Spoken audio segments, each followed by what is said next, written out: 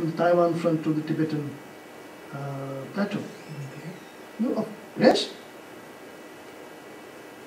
And they have downwind targeting right there. Look at how well placed they are. They can take down almost any target with a short range. North of the wind there, they have covered most of the targets with the short range ballistic missiles. The longer range missiles from Xining and Chengdu bases, just north on the Sichuan Yunnan, right there, the base 856 or 356 something, they name it, their nomenclature is such, the strategic forces, is the Dongfang 21 Mod 2s from the Xining and Chengdu bases. Take care of the rest of the targets in Peninsular India. Each of the warheads, and now I'm getting into the strategic aspects, deterrent aspect. Each of the warheads is a 1 megaton. The Dongfeng 3s and 5s are 3.3 megaton. What do we have by way of a proven tested mission? A 20 kiloton fission. That's the only thing we have.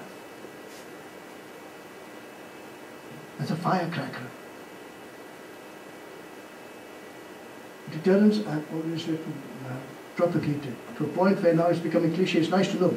I hear it said, repeated to me by chiefs of staff who are my, as they say, my students at NDC or these places where this, and then they kind of shamefacedly, sir, we heard it from you when you said it.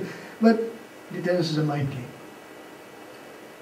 Deterrence mind game essentially means you're playing on people's fears and sensitivities or whatever it is. And when you say you have 1 megaton incoming, think of impact on the political masters, Indian masters, our political masters in Delhi, who are spooked by far less. Think of what it means. No, think of it. You are the Prime Minister, and the Chinese open up their IRBM Dongfang 21s for firing, ostensibly firing in a crisis. What will you do? Will you all bring them on? Will you do that? No, because you will say, "Hamare paas kya hai?" The SFC commander says, "We have a 20 kiloton." What's 20 kiloton? Even if you have 10 missiles on target, how many missiles? You don't have that many missiles that you have 10 to create a megaton strength thing, payload delivery. That's what people don't understand. And this is the problem was the problem with K. Subramanian, is the problem with Subramanian's acolytes in the Indian press and media. They don't use their brains. You're not talking of the start of nuclear war and then sustenance of nuclear war. We are talking about the start of nuclear war. Because once the balloon goes up, everything is gone. It doesn't then matter कि आप कैसे nuanced आपकी reaction होगी and all these nonsense is going to go up. It's all over. The game is up. All the strategizing has to be done prior to the first launch to preempt, prevent, dissuade, deter the first launch. If that we are not capable of doing, because we have a thermonuclear weapon warhead that is a fizzle, you all know that. That's one of the great things that animates your discussions in Bharat-Rakshak. What was S2 and so on? This is the real problem. Santhanam, who came out in September of 2009, and incidentally, I'm very glad these were Chatham House rules that were prevailing. They were so announced. Except there was the Hindi journalist, language journalist from wherever, Bhopal or something, who didn't understand what Chatham House rules meant. And he went with a Santhanam story. I provoked Santhanam into saying, "So, are you saying, Santi, that..." He says, "Yeah, I'm saying that it was a fizzle." This fellow carried it. The news broke. It was a wonderful thing. I went and congratulated that fellow. He didn't understand what was happening, why there was such hangama. Santhanam had told me in my previous books that it was a fizzle. I said, "Why don't you come out and say it? Why can't I attribute it to?" So in all my books you'll find that. The high official, DRDO official was in the test regime, the testing regime, saying it was a fizzle. But there are other signs as well. The rock morphology, the concentration of lithium, all suggesting that the thermonuclear fuel had not all conflagrated. All kinds of other things. So the kind of seismic cross data and so on that Ramanna and then subsequently Kakorkar and everybody else is saying, no, it's enough. You know, to me it doesn't make sense at all. And yesterday, at dinner, not yesterday, day before, at the main dinner, before the start of the Kingston University seminar, guess who finally agreed with me? Ashley Tellis, who was there and jockeying for the nuclear deal and was the advisor, as you are aware, to the US ambassador in Delhi. We're sitting there. He says, and I'm glad Raja Menon was on the same table. He said, Bharat, I said, we are going to test what I think you heard me say, Jagdish. The evening before, he said, you are right or wrong. You'll have to test again. And his point was, the American reaction will not be as inimical as you think, which is a good thing. And I said, it doesn't really matter what the American reaction is. I don't care if the Americans impose sanctions.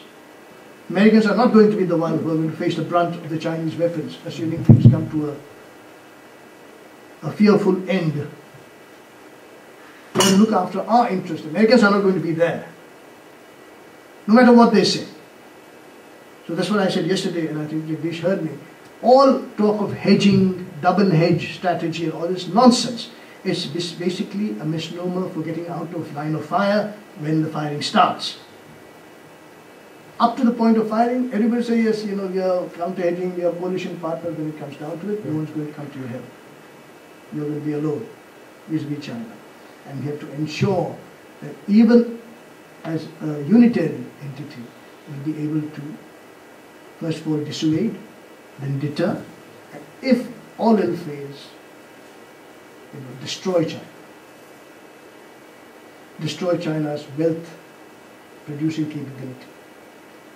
So our Arihant subs will be entirely, I have said that our patrol stations should be off South China Sea and off the Yellow Sea on this side.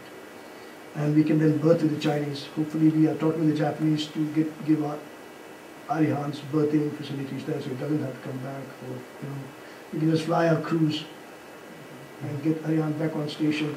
We can take out the entire wealth producing. We'll reduce China. They'll reduce us to, yes, but we'll reduce them as well. We'll destroy China, the wealth producing centers. We'll reduce China to nothing. We'll be reduced to, no question about it. But the question is, are the Chinese going to go scot-free? They are not going to go scot-free. But we'll have to test again to get a thermonuclear right, to get a mind game right, before any of the firing starts, which it won't if we get our thermonuclears in.